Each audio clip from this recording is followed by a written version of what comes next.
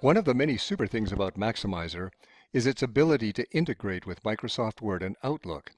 Let's look at how easy it is to set up the Word integration.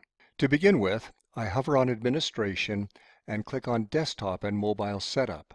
Because I am using Internet Explorer as my browser, I have access to downloading the Word integration. I click on this and follow the prompts.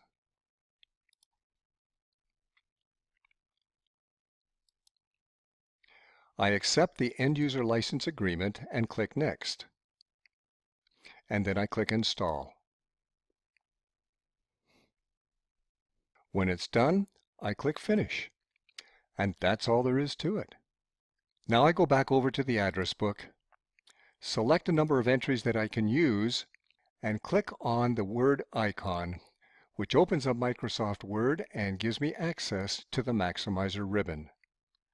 To create mailing labels for those half a dozen entries, I click on the Labels icon. Maximizer gives me this dialog box where I can make some choices about the text that goes into the labels, but more likely I'm going to customize the label start position. When I click Generate Mailing Labels, I'm given access to an awful lot of alternatives. I'll click Avery, US letter, and I will find the 5260. This is a useful label page for my purposes. It's got 30 labels on a page. It's typical for the various things that I need to do.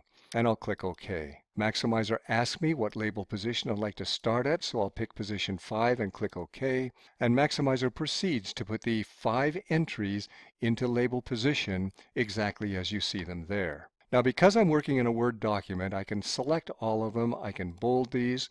I can play around with the font size until I find a size that I think is going to be the most that I can use. I'll go ahead and print the labels, and when I'm done, I will X out.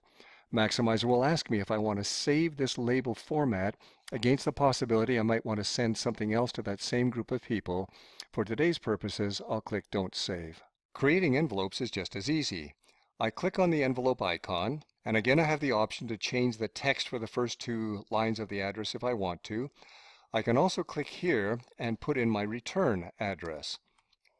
Now, most companies will probably have pre-printed envelopes, but if you don't, this is a very handy way to make sure that you have a return address on your envelope. I then click Generate Envelopes. Maximizer assumes I want to use a size 10 letter-sized envelope.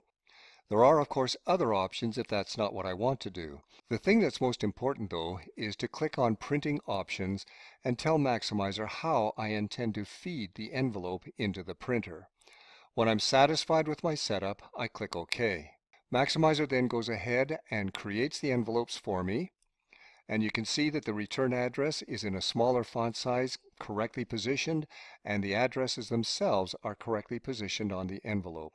I go ahead and print, and when I'm done, I X out. Finally, let's create a Word document.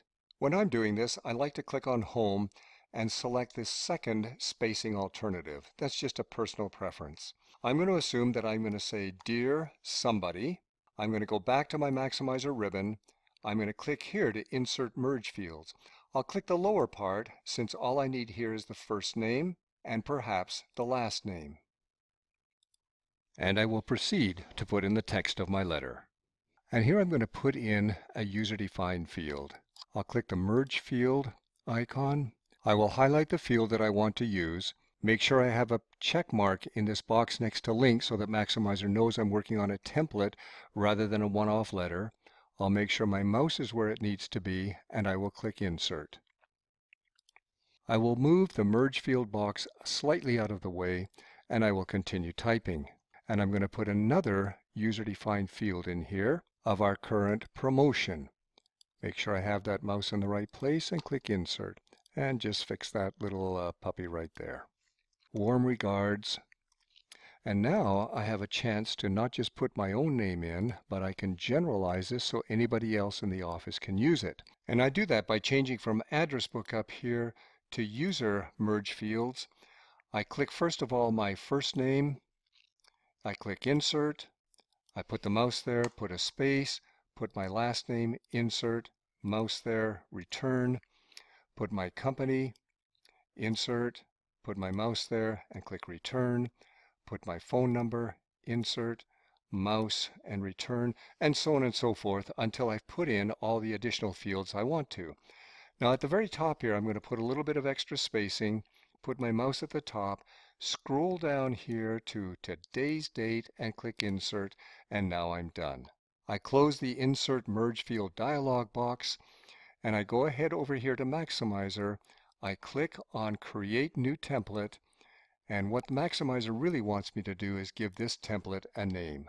I will call it my Gold Star Invitation and save it by clicking OK. Before I actually print any of the letters, I will ask Maximizer to preview this for me by clicking on Preview.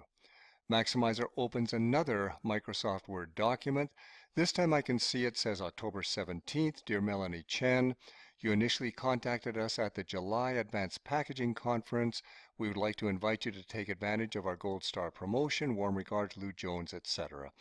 By clicking Next Entry or Previous, I can cycle through the whole list to make sure that I'm pleased with the merge of every one of these entries. Then what I do is click on Save Merged Document so that I have a copy attached to each one of my entries.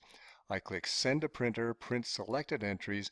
Maximizer advises me of how many will be printed. I will click Yes when I want to do that. For the purposes of our work today, I will simply click No. I will click out of this document for now. Over time, you will probably end up with quite a number of these Word templates.